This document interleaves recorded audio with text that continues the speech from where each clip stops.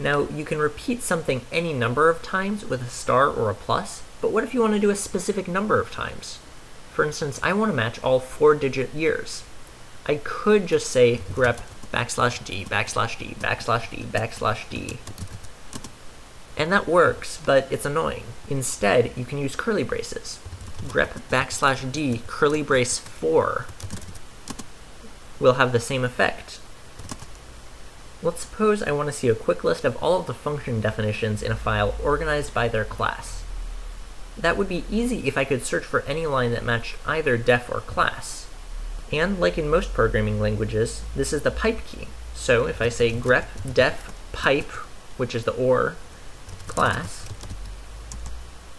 and I go into the test/test controller file, then you can see all of the function definitions organized by their class. But you'll notice OR applied to the whole regular expression. What if I only wanted to apply the OR to part of the regular expression? I could still use an OR, but I would have to repeat myself. For instance, suppose I want to find all if statements that use an in or a not. I could do one with grep if.in, and the other with grep if.not. But how could I do both?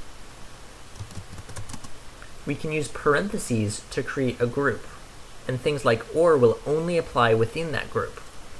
So grep if.star followed by in or not will have the desired effect.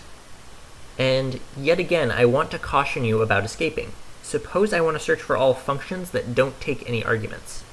I can't just type grep open parenthesis close parenthesis because that's an empty group. I need to escape it.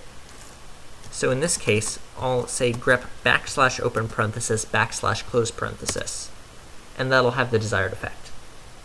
And another reminder, if you didn't change grep's regular expression syntax from basic to Perl style, then what I told you will be backwards. Most of the special characters that I've told you about so far will need to be escaped to get their special meaning rather than their literal meaning.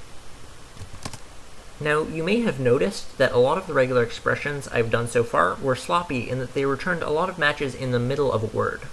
For instance, if we grep def to try to find function definitions, we'll get some calls to set default as well. We could put a space before and after, but that's sloppy as well. I could miss a def that wasn't indented, like this one.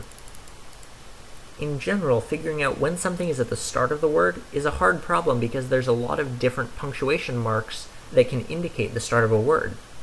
Thankfully, regular expression engines have the \b character, which matches the boundary between a word character and a non-word character. \b is zero width, meaning that def/b will match def. So for that example, we could say grep \b def \b, and it'll only get the definitions. The \b doesn't take up any space, so even though there's nothing before this def, it still matches. What if we want to search for all lines with repeated words? I can't just say, for instance, def.star_def, because I don't just want that particular repeated word.